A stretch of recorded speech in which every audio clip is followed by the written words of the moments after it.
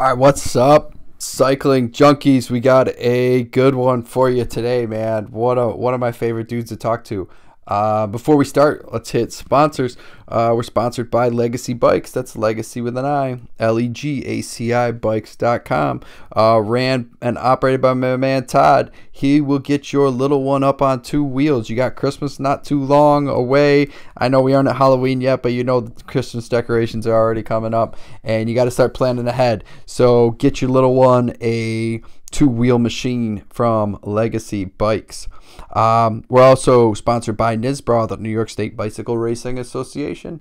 NISBRA does all the behind-the-scenes work in racing in New York, whether it's upgrades, permits, calendars, grants, all kinds of really good stuff. Really good, hardworking people there. So show them some love. Hit them up on Facebook. Check out their website for lots of good information. And follow them at nisbra.com. All right, show today is the man behind the Planet Butcher Box, Steve M. Cullen. I love this dude, man. He's so energetic and passionate and a little brash and incredibly smart and well thought out and just a lot of fun to talk to. He's a dude we could sit down and do hours and hours and hours with. We had him on last winter, spring, somewhere in there. And I actually had to miss it. I was sick, so I didn't get a chance to talk to him on that episode. So I was really glad that I got to talk to him on this one. He talks about the success of the Butcher Box program this year, winning the team title at USA Crits. He talks a little bit about USA Cycling and some of the things he sees going on there. Talks about women's racing and the future of his program with women's racing. Lots of really good stuff from Steve. So check out the episode. Check out his last appearance on the episode on our website. And make sure you hit up his documentary, American Crit, if you haven't seen that. That came out last winter and was a really cool show.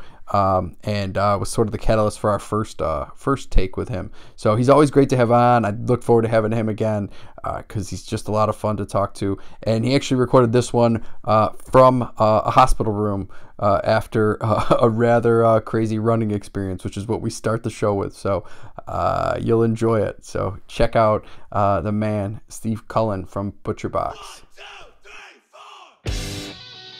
You'll never go out on a training ride and dig that deep. Awesome. We won gold. They're life rides. I'm like, dude, I'm still figuring this out. Lose sight of the fact that it's whoever goes faster. This isn't a road race. This isn't a mountain bike race. The sensei of sprint, Todd Chesky.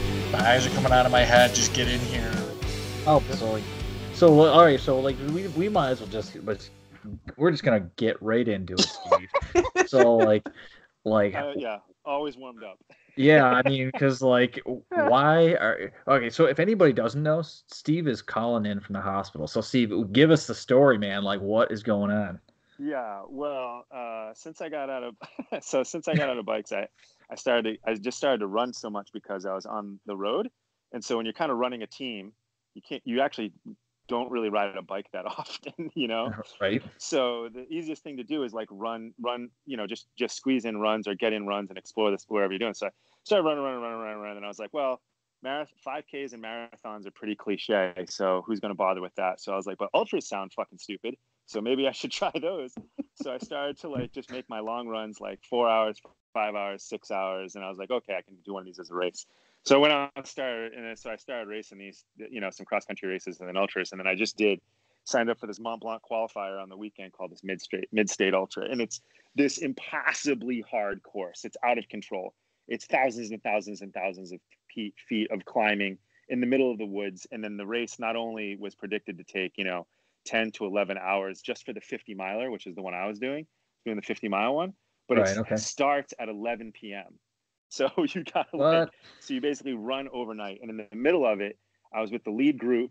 I was in the lead group through about 20 to 25 miles, and then a fog front rolled in the middle of the night and knocked visibility down to a literal 10 feet or something like that. Jeez. And so we were all like staggering through the fucking deep woods of central Massachusetts, fucking falling on rocks.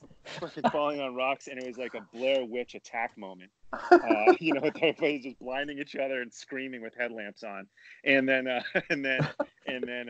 we just kept racing. And so eventually I took a couple wrong turns during the race, as you can see. So I fell out of the lead group because I took a 4-mile detour, chased back on, running balls out until I caught them, and then took another wrong detour. And then so at the 40-mile mark, I had already run 50-something miles. And I was like, holy shit, I just have to get to the finish or I'm going to DNF. And then switched into some sort of like death march. Like, you know, I was like, human beings have done shit like this before. I can do this, you know. It's like, and then just like made it to the finish line. But it's not like, oh yeah, they flatten it out. It's like you still have like 3,000 feet of easy climbing to do, you know. And so like I shuffled home in a death march and then crossed the line, and I was like, cool, okay, check that off, you know. And I was like, I can definitely win one of these things. I was pumped up. And then I was like sitting in a chair and someone was holding my face, and then I was in an ambulance. And then I was in a hospital, and then there was a whole bunch of wires attached. And I was like, don't I get my post-race beer? Like, where did everybody go? and then they were like, yeah, your kidneys are going to fail. So you should just shut up and lay here. So then I was like, oh, great. So I have this stuff that I just learned. The great thing about catastrophic implosions is you get all this great science education that comes with it. So I got this thing called rhabdomyosis. Rhabdomyosis, I think it is. Yeah. Okay. All right. Rhabdomyosis. So essentially, it's like if you damage your cellular tissue so much, the muscle cells actually die and like dissolve and release the stuff inside your muscle cells into your bloodstream, which will overwhelm your kidneys and cause them to fail. So you basically go so hard for so long that you kill your muscles, and then they poison you. And so that's what happened. So that's why I'm still in the hospital right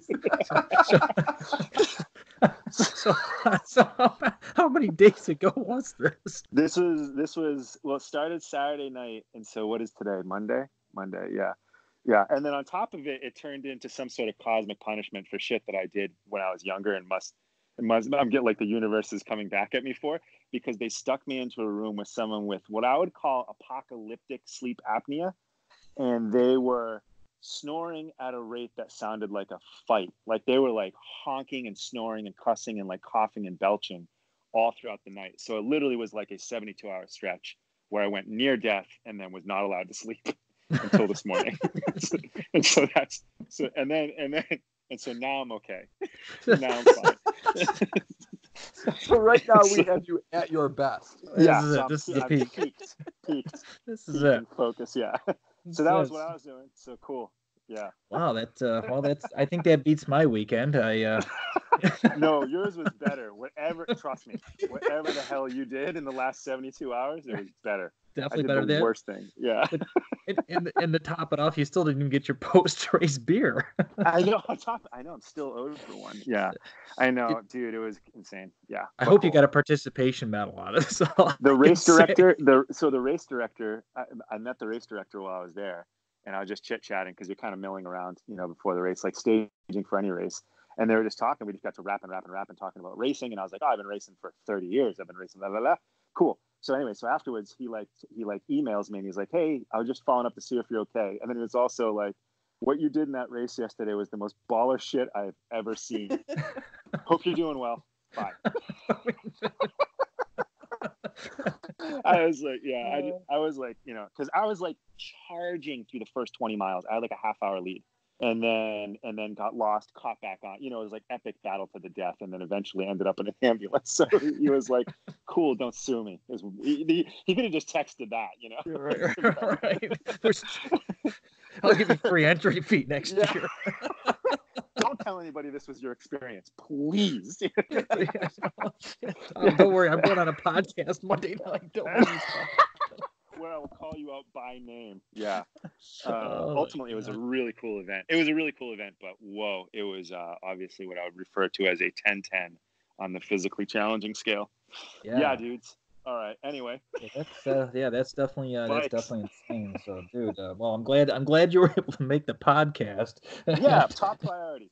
You know, you got your crap together soon enough for to join us tonight. So that's good. I mean, you still pulled it together and you're with us. So well, that's awesome, man. It's a great story already. You're not even done with it. So so But man, you weren't that bad off the last time we talked to you. And you weren't trying to do some really epic, crazy running stuff. But you did have a really successful season running the Butcher Box team, even if you yourself weren't getting the pedals turning very often. So, kind of how did you guys end up, and what take us through the season a little bit here on looks, because man, I'm looking at results and I see you guys up there a lot. Yeah, it was So it was a great it was a really it was I think it was definitely what we would call a season for dreamers.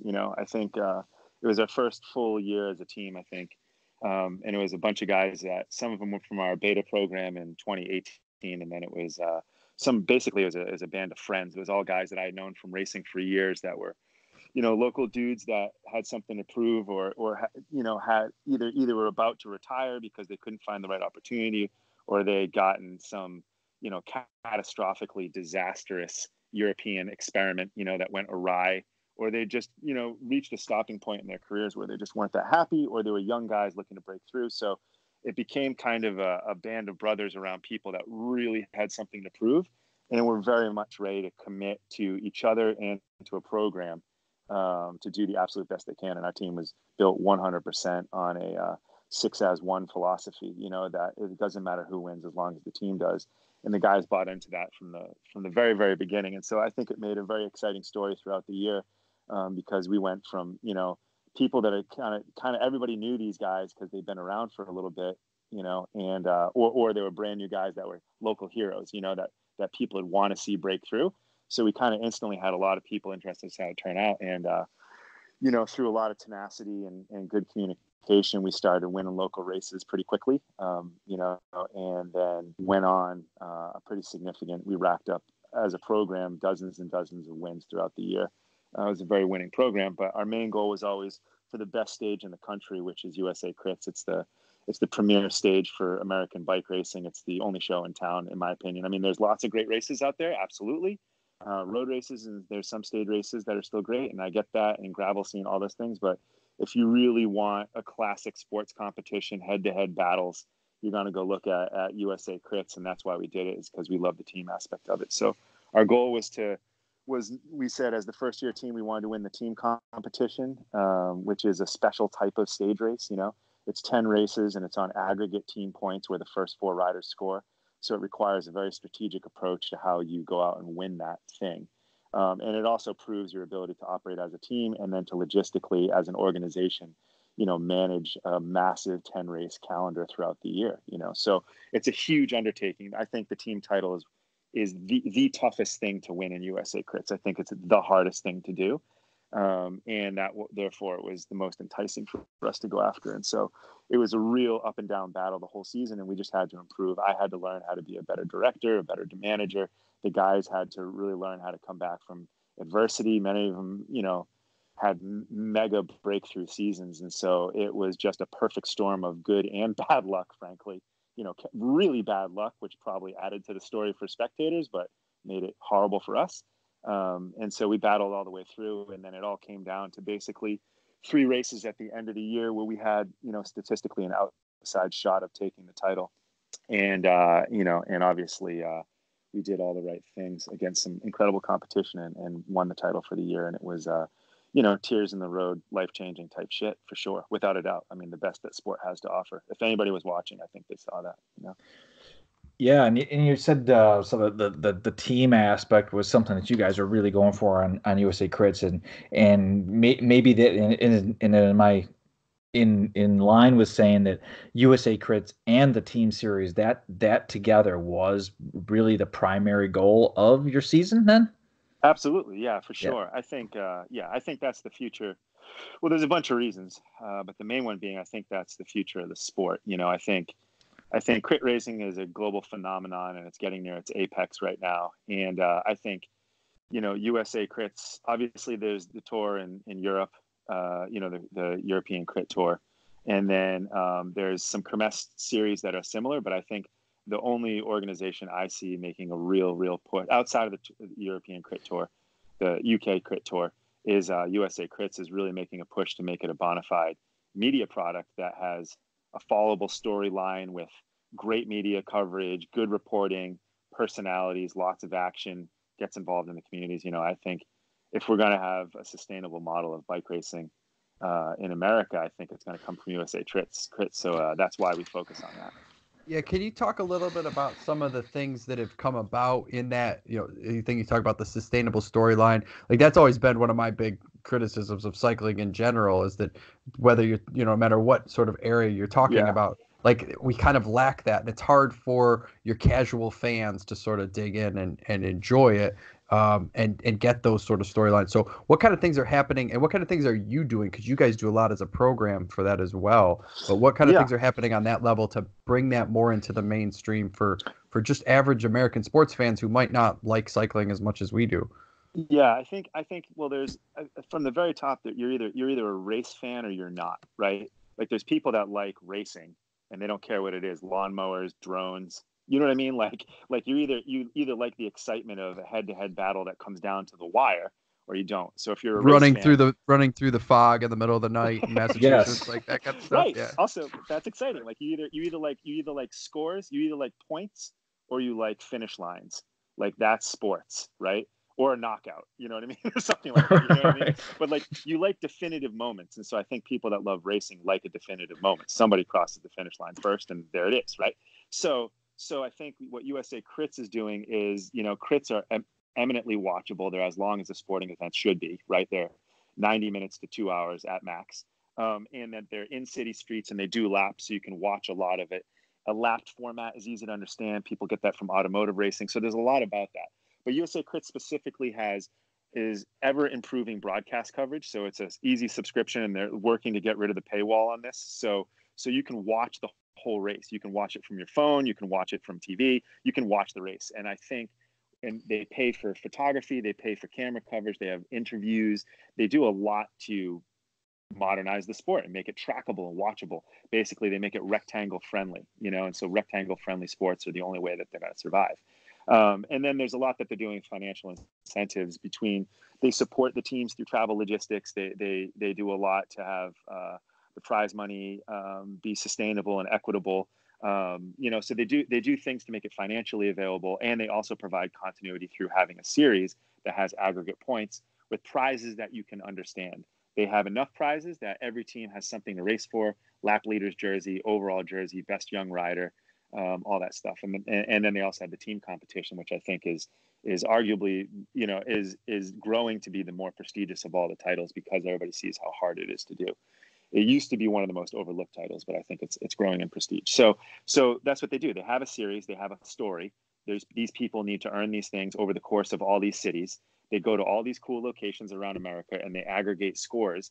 And then each day is a race that you can follow, right? So you can get it. So if you think of the USA Crit series, it's actually it's a really spread out stage race, like it aggregates over time. So it's spectator friendly, but there's a season-long storyline, and they're investing media and so on and so forth. And I think more and more teams realize that a full program is a storytelling machine. And so we also, spend a lot of time trying to take people inside our team, to meet the riders and follow the stories. And then, we invest time and money in helping fans do that and get behind us on that. Yeah, and it's certainly something I've held for a long time, is that continuity, and Dieter Drake and I have a lot of conversations going back and forth, and we have recently as well, especially with the Baltimore race that's come online, UCI one day next year, and you may have seen that come up in the news. I think it was not in the last 72 hours, so you're probably in the clear for seeing the news.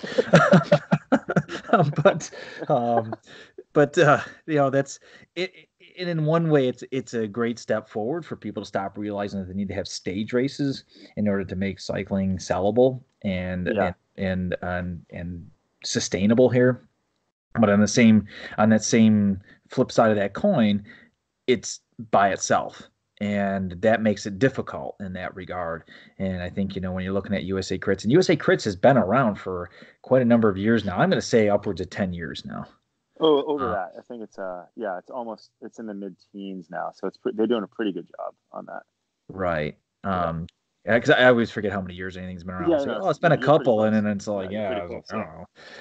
But yeah, I mean, and they've got, and it seems like they kind of keep building this steady momentum on that idea. And I always say it's you got to have that continuity of message so that you can get marketing dollars. Otherwise, somebody doesn't know what they're getting. And Yeah, when you start having this common thread and a common theme and a common production level, then people are like, yeah, I'm going to invest because I'm going to get exposure at these events, and this is what it's going to. It's going to be 20,000 people approximately per event.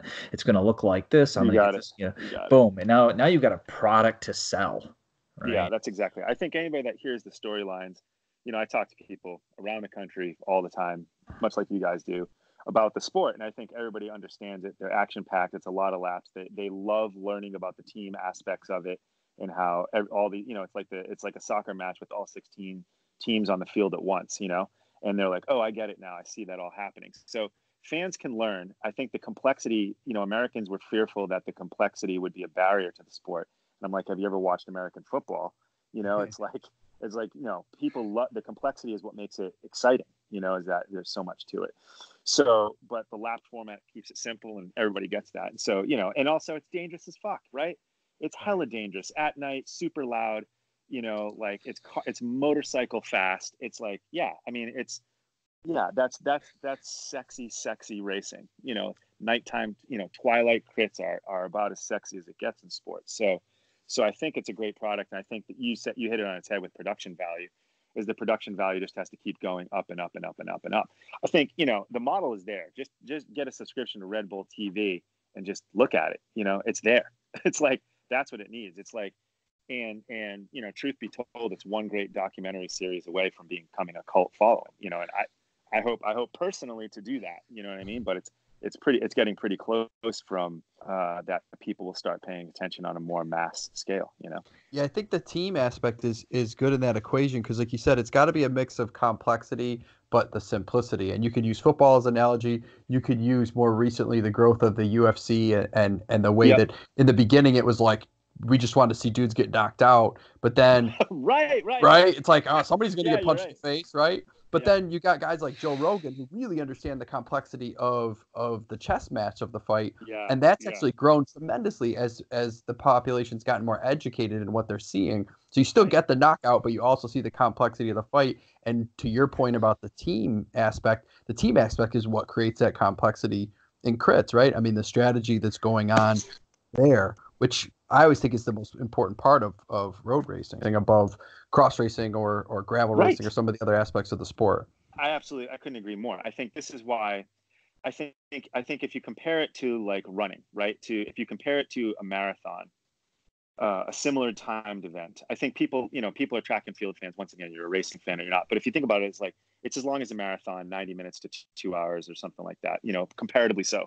I think people watch a marathon because they're mildly interested, but mostly it's a public event, right? You go because it's marathon day and there's 100,000 people out there and your city shuts down for it.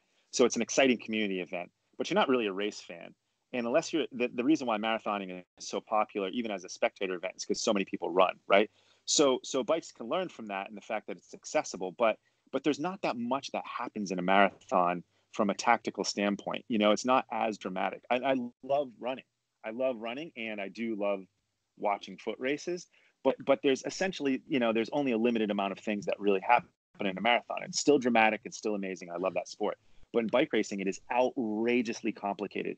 There's shit going on every lap for 2 hours. Like, so for 70 or 80 laps, the playing field changes 4 or 5 times, and it's a constant violent chess match. And I think and that's where it's much more comparable to soccer than it is running, is that it's a flowing battlefield of constant engagement where you're trying to create an advantage, and then something decisive happens, right? And it's about, and just like soccer, it's about the near misses as much as it is the goal, right? It's what almost might happen that makes it so exciting. So I think that's what makes crit racing just such a thrilling thing to watch, Yeah, right. And at the same time with crits in particular, as opposed to marathons and other areas of cycling, like marathons kind of blur the line between amateur and pro and participation of the amateur athlete and the conquering that and the pro end of the elite athlete, which cycling does a lot. And I think that's also often a detriment at the pro end. But when you're talking about these isolated crits, it's pros in these strategic battles, out doing their thing, right? It's not even a gravel race or something like that where it's when someone just walks up to the fence of a crit, no one says, "Oh, I could do that." Right. There's no. They're like, "Nope, not for me." Yeah. Which is is usually I'm not doing that. Yeah, it's like that's fucking stupid. Why are you guys doing that? Right. So I think it's an immediately appreciable skill. Like when you watch how tight and fast those races are, which is which adds to the prestige and the danger is what makes it prestigious, and that either flips a switch and you want to go through the ranks and become a pro crit racer, or you're like, fuck no. But I think much like people can be soccer fans and never play soccer, I think you just have to look at, we still have a long way to go to convert cycling fans into crit fans. If you just take bikes are not doing bad. Bikes are booming. Okay. Bikes are growing and growing and growing and growing, and they're going everywhere. And there's more money in bikes now than there ever has been. Maybe there's not more money in road racing, but there's more money in bikes, and there's more people on bikes, and that's good for everybody. And crit racing just happens to be one of the enduring forms of cycling that is continue to grow and not shrink, as bikes has continued to grow. I think it's got potential as a spectator sport. It's never going to be, I don't think crit racing is ever going to be as big as football or basketball. It's just, racing sports, maybe it could be, but it has to go into the right circumstances. I just don't see a short path for that. But could it be as big as surfing? Absolutely. It could be as big as surfing or skiing or snowboarding in terms of spectatorship and participation, because it's cool, you know what I mean? Because it's cool, and people do ride bikes, Right. And when you were going through the series, I mean, it's a pretty, it's what, 8, 9 races for the whole series? It's 10. It's 10. It's long. Okay. It's long. Yeah, that's long, and it's fairly spread out. When you Yep. kind of look at the geographic portion of that. Part. The hard part, but also from an interesting standpoint of how did you see spectatorship and production across the kind of the spectrum of venues? Yeah, that's a great question. So I don't want to be too harsh on them, but there's the professionalism of how the events were run were top notch. Let's put it that way. They ran on time. They ran on time, and they ran on schedule. And I would say 90% of the time, I think they were conducted perfectly. 90% of the time. I think there was a few times where courses might have been better managed, and there's a couple things in there, but I think it's 90% towards perfect, which is pretty good considering it stretches across cities, and you're building sports venues. You're building a sports venue every weekend, Yeah. is how it works. So, Right. So it's pretty good. The fact that, I give it right now, I give it a solid, in the grand scheme, like a solid B+, well worth your time to invest in as a business and as a team. But it's got steps to go before it gets to A+. I think the broadcast has to come up, 2 or 3 levels, before it's really as excellent as broadcasting can be. And then I think the production values of the race are solid, but could be just a little bit better. And I know Scott Morris is working towards that. And then I think the overall engagement from the cities could be a few levels better. I think some communities really have it, but some communities are still, centralizing the race as a major community event. So, like I said, B+, well worth your time, but there's obvious levels to go. Obvious levels. Right. In that production value, is it a detriment that USA Cycling is kind of working with all these independent contractors to put these together? Man, you had to say it, didn't you? You had to say it. So here's the big issue, right? So this is the big. I have friends that work for USA Cycling, and there are a ton of people trying to do the right thing in there. I personally think that there's a significant amount of that organization that is 40 years behind contemporary sport. Like a complete lack of understanding of what modern sport is. And I'm not saying that's every person. I definitely have friends that work there and that do understand bike racing and what makes great sport. But USA Cycling just is confusing at best sometimes. Mm-hmm. What I think, and like their investment in what stories they're telling doesn't make any sense. Like they spend so much money on things that do not fucking matter. And it's just like, So I think it strikes me as an organization overwhelmed with responsibilities and it doesn't know what to focus on. And so it's throwing cash around at things that are just not doing it. It's great. And I have broadcasters and advocates and I have friends within that organization, but I think it needs a massive overhaul at the leadership level and someone who really understands brand building to take over that thing and make it relevant again, you know? And if Well, it's supposed to be go ahead, sorry. Oh, no, I want you to continue. I guess right along those lines, I kind of wonder, is it the role of a entity That like was my USA next Cycling to develop the pro end? Like There you USA go. That was Basketball is not, the NBA isn't run by USA Basketball, You right? got it. You know what So I that's mean? Like exactly it. No, they have you got it. You different got it. jobs, right? That's exactly it. Dude, you're killing it. Yes. So that's exactly what I'm saying.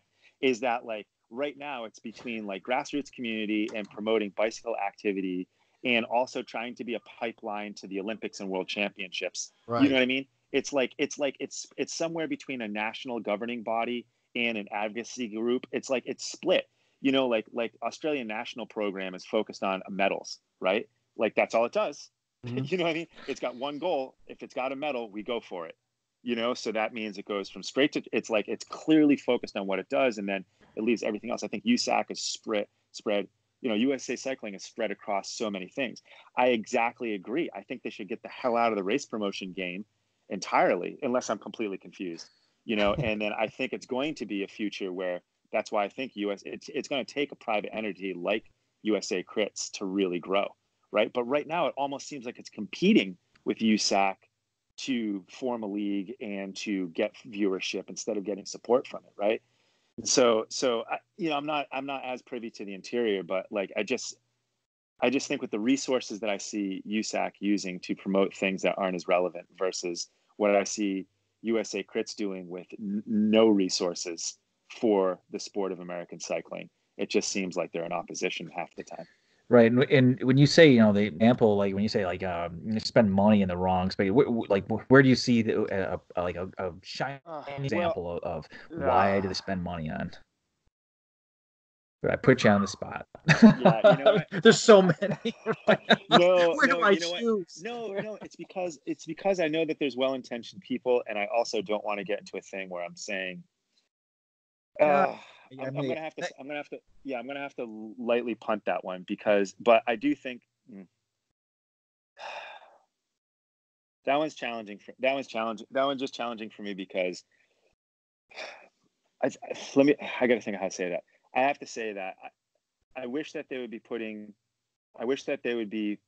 coverage on events that had greater community impact or were telling that story better. That's all I can really say.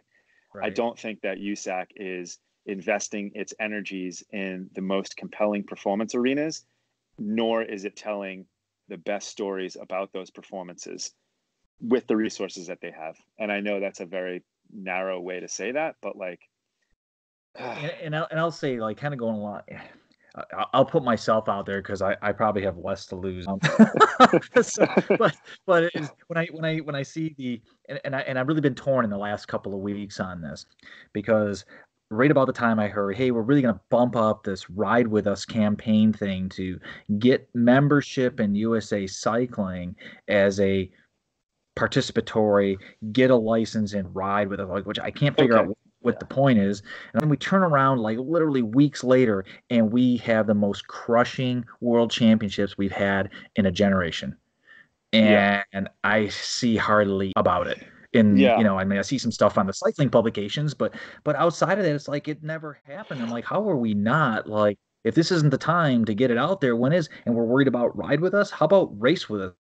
yeah, so that's exactly it. So you're either going to say that this is my point, and well said. It's like they got to you know, I want to be, I don't know, I haven't researched. Let me say it this way. This is a loosely informed opinion, loosely informed. You know, I haven't done the research on knowing exactly what USAC's charter is, and I probably should as someone that's deeply involved in the sport. I haven't really looked at the broader context of the governing bodies outside of that. Every year I read the rule book every year. That's what I do. You know what I mean? So I haven't gone super deep on what what the what their charter is, but it's either going to be as performance development, and then they create a moon mission, right?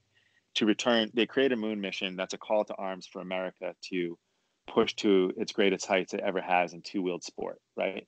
Mm-hmm. And then it's going to say, yeah, it's race with us, right? Or it's going to say it's just a powerful bicycling advocacy group, and then it's ride with us, right? Right. And then it's all about supporting clubs and supporting ride groups and bicycle friendly cities, and it creates like its own factory team, right? And you can join it as a club, and it's a resource, and it creates it like a social media community, right? So it follows a CrossFit model, or it follows or it partners with Strava. Like it thinks much more in a community development way, and creates membership levels and supports, and makes it a huge Rafa cycling club, right? Like it does something like that to either institutionalize and support and grow the nature of bike riding. But if it's performance orientated, then it's got to either be about, raising or if it's about performance, then it's got to be about elevating Americans' performance standards, in which case it has to pick what those standards are to measure them against, medals or whatever, right? Right. Or I would argue developing the future of the sport, which would be crit racing, fixed gear racing, gravel, and frankly, here's where the puck's heading, is adventure racing. Adventure racing is the new gravel racing. In 3 years, things like the Silk Road race are going to be what the fuck is it's all about anyways. You know what I mean? So I just don't get a sense of what its mission is. And I think that's also what you're saying is like, which goes back to what you and I were just saying a few seconds ago, is I just feel like it needs to do like a bit of a reset and decide what it needs to achieve in the next 5 years. I just don't get a sense of it, right now.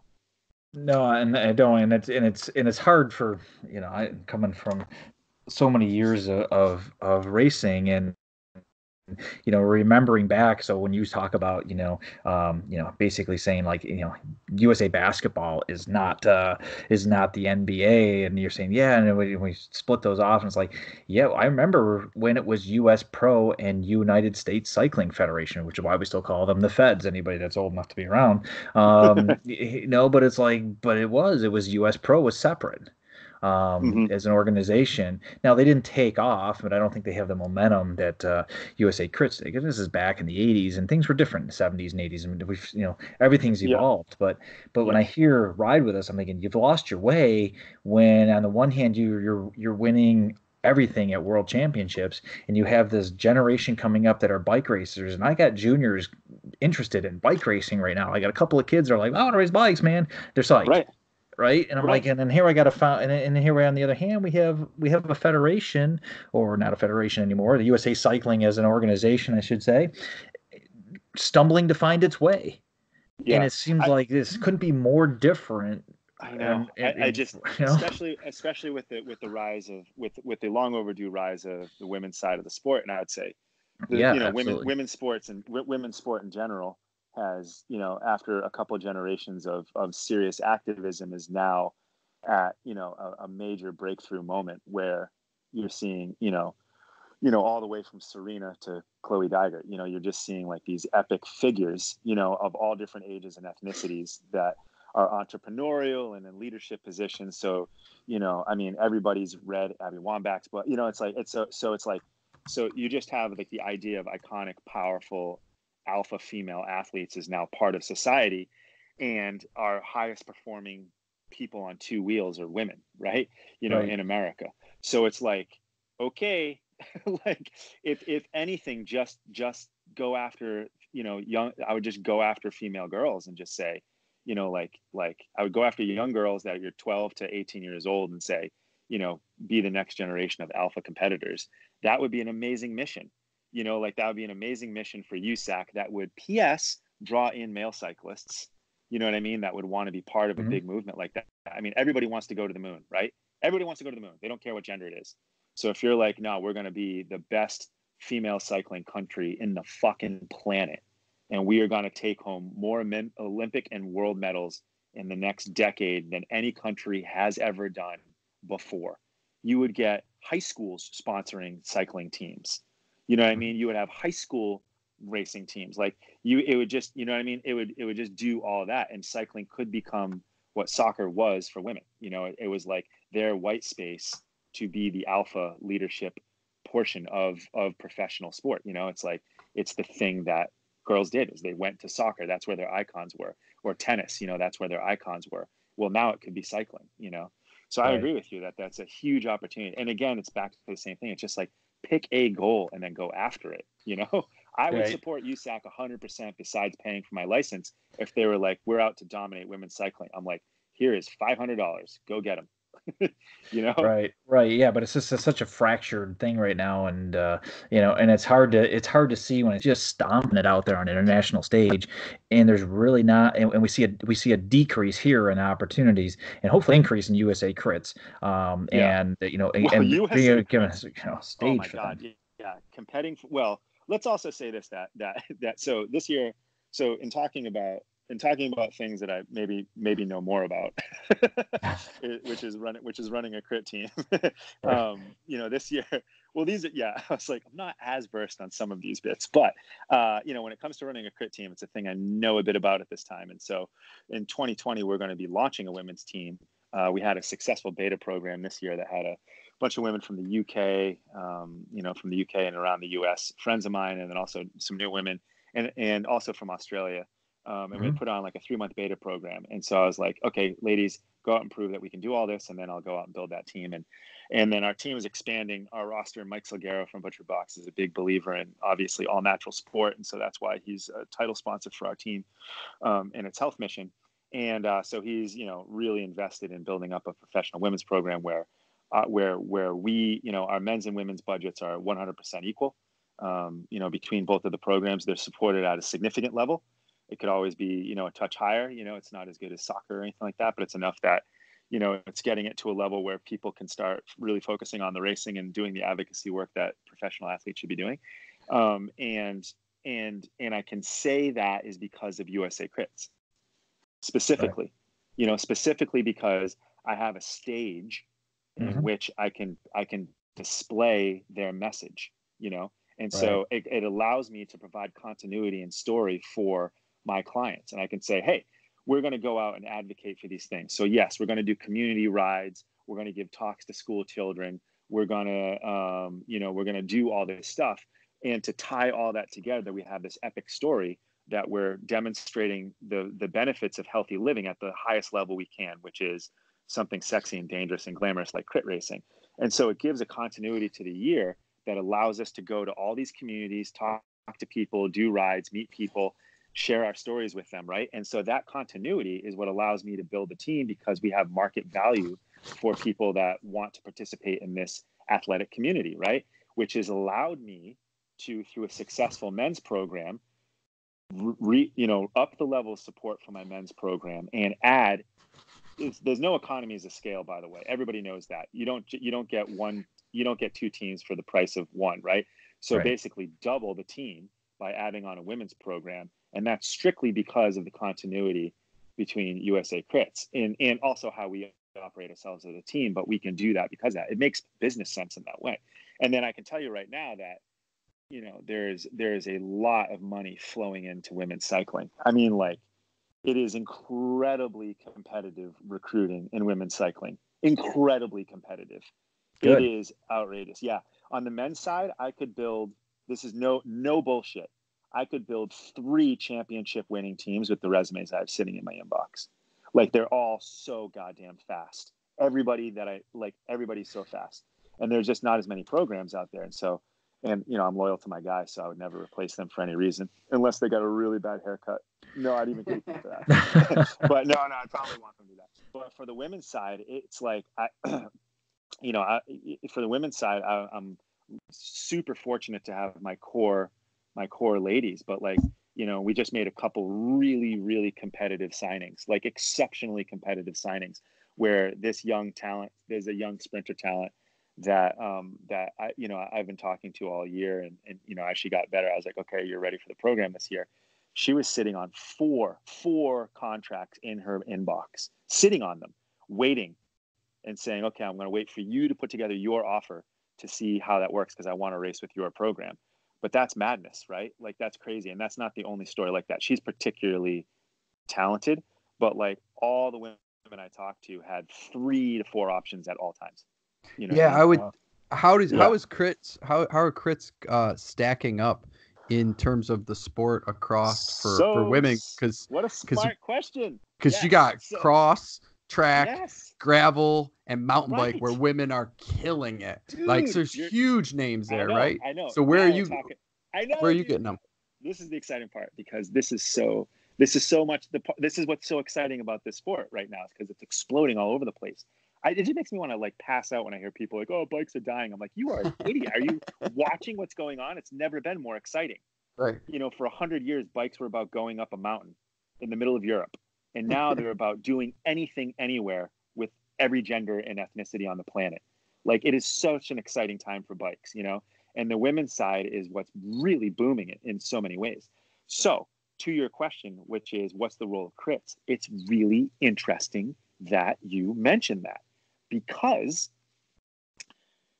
there's not, at the world tour level, which is still an incredible standard, no disparity to that. It's an incredible standard at the world tour. Because there's not absolute gender parity, this is my belief, because there's not absolute gender parity, and there is no women's Tour de France that's 3 weeks long, right? There's no women's Giro that's 3 weeks long, right? Because it doesn't have exact parity or equivalent. I don't want to say parity, because parity is not always good, right?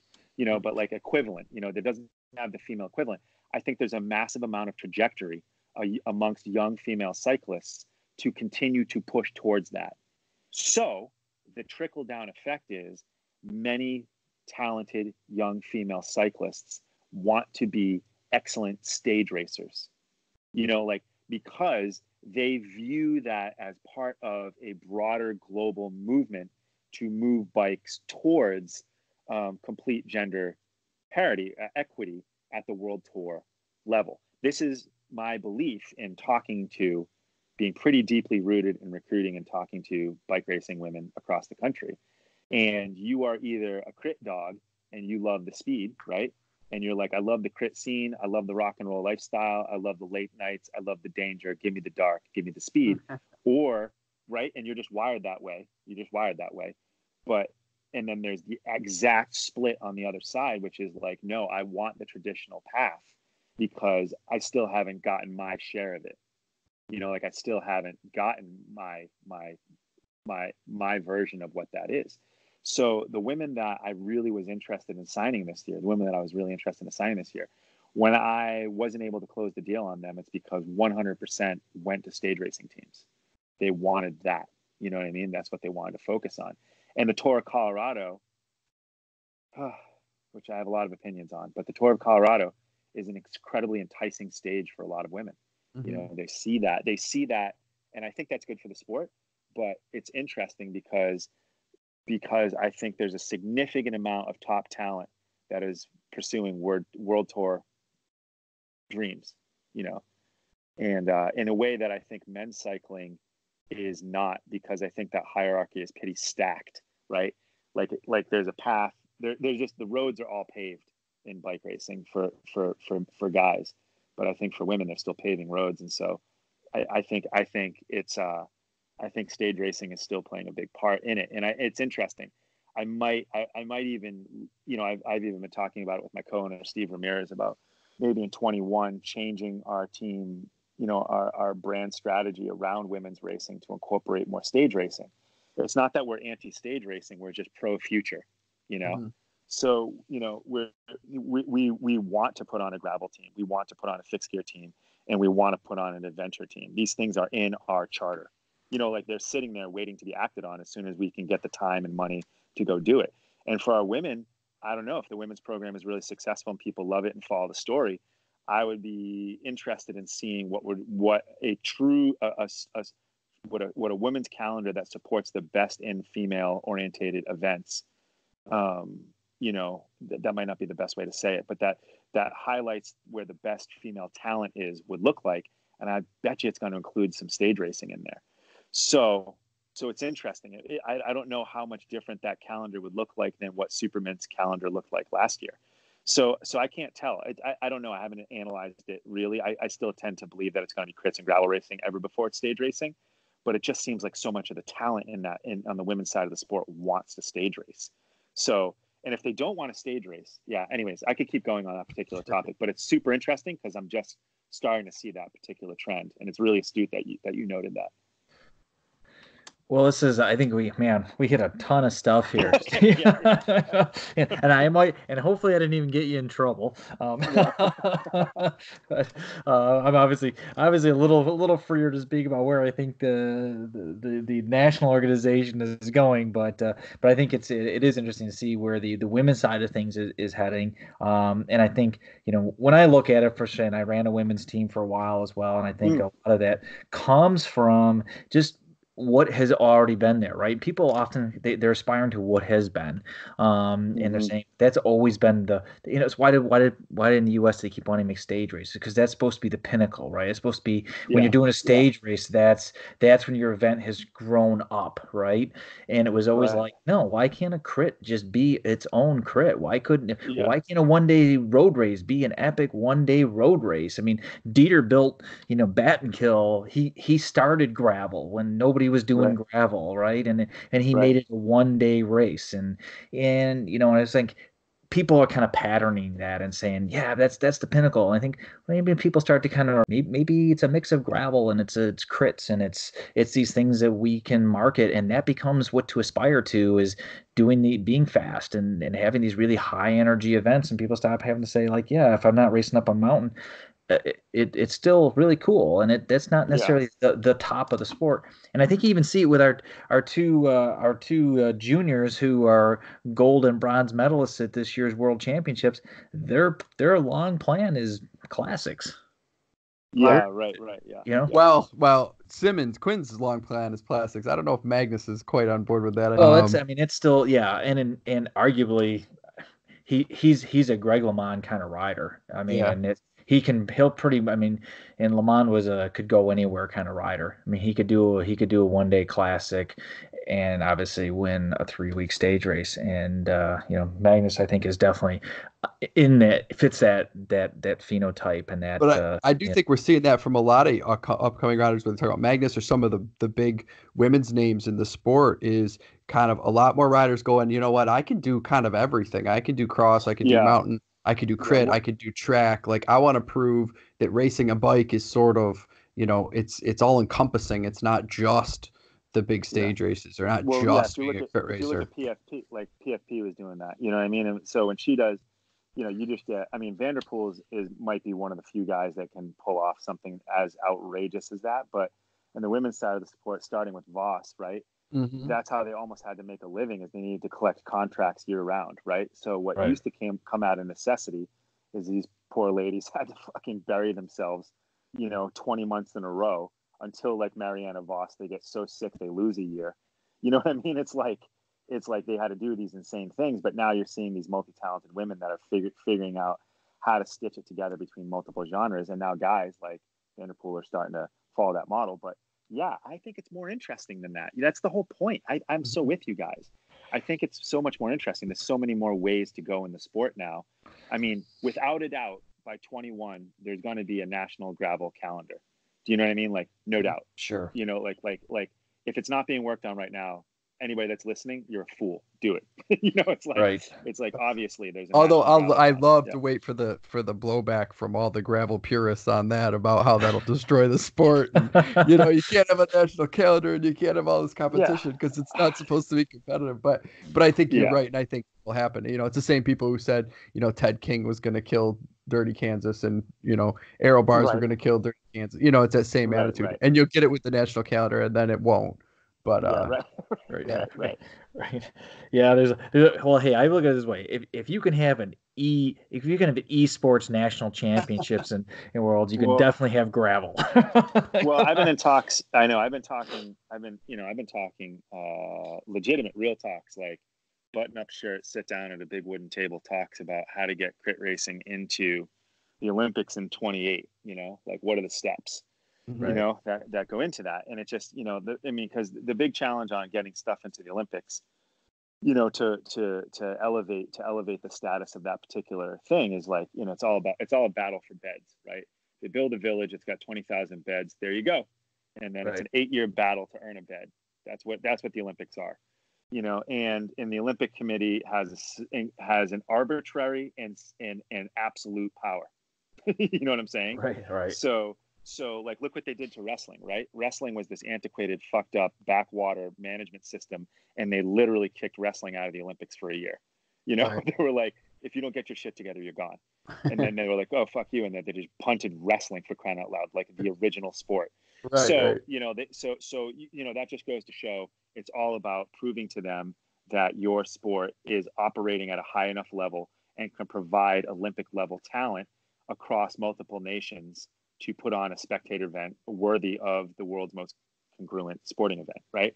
So, and so I think I bring that up because I think putting things into calendars with standards adds a level of prestige that gravitates, that has a gravitational pull to audiences, right? So if gravel, I think a national calendar, I think, crit racing is in the Olympics, it would add prestige and followership and interest into a nation, of crit racers, right? I think, and in the same way, I think like a national calendar around gravel racing, isn't going to ruin gravel racing. It's just going to elevate the standards and add prestige with adds cachet. And what it would just do is it would just spark more bandit gravel events, right? Just like it did in running, right? Like with running crews and running clubs were the alternate to running in track teams, and right then they would take the bridge movement, and there were all these other it just sparks underground movements within that culture, but it grows the culture and ultimately makes the training and the communities and the support and the equipment better. Like it makes the whole sport better.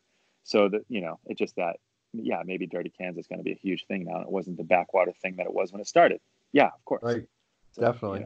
All right. So I got one more question. Yeah, question for you. Tell me about the cowboy hats, man. What's the deal?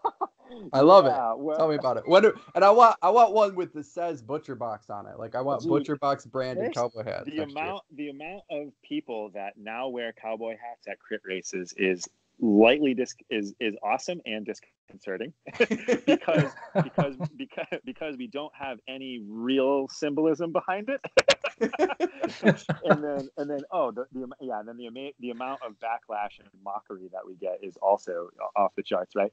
But it's straight up. I think it started off. It was actually Connor Saley, our road captain on the men's team, was the first to do it. But I think it's all literally the cowboy lifestyle, right? It's riding out in the open range and like freewheeling, freedom loving lifestyle is what it was all about. And so it was kind of an ironic gesture when it started, but like, I guess there's a level of truth to the outlaw lifestyle that my guys are particularly rowdy. So so it started on, but they're all like no bullshit real Stetsons. Like nice. All of them cost like $200 to $300, which freaked us the fuck out when we bought them. We're like, oh, that's a nice one. And then we walked up and like set it down on the table and like, that'll be $255. And I remember looking over at John Harris and he's like, he just shrugged at me. He's like, I need to win. he's like, I'm going for that preem, homie. Right. Gotta have, if you want to eat tomorrow, we're gonna win now. Hats or food. And he's like, I want both. That's right. So it's not an American Flyers thing that you guys are picking up on here. No, isn't that crazy? Right? No, that came way later when people would like post. So people would post our team photos and those photos together, and I was like, oh shit, I didn't even think of that. No, it was like Connor and John Harris were just like, yep, went and did that. And then I think it's just, I think we just all embraced all the things that cowboys embrace, that freedom loving quick draw lifestyle. And it was pretty fun, but then it became a thing. And then also now I just wear a cowboy hat, which is weird, but awesome. Yeah, it is awesome, man. It's awesome. I love it. Well,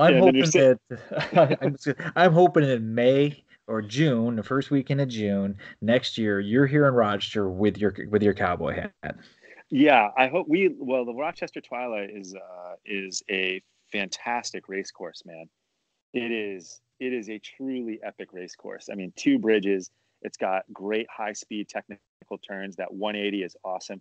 It's got like a reset on the backside, but plenty of action on the front side. It's just a great racing course. It's just a really great racing course. It is. And I've never known anybody that's done that race that hasn't been like, wow, that was fucking awesome.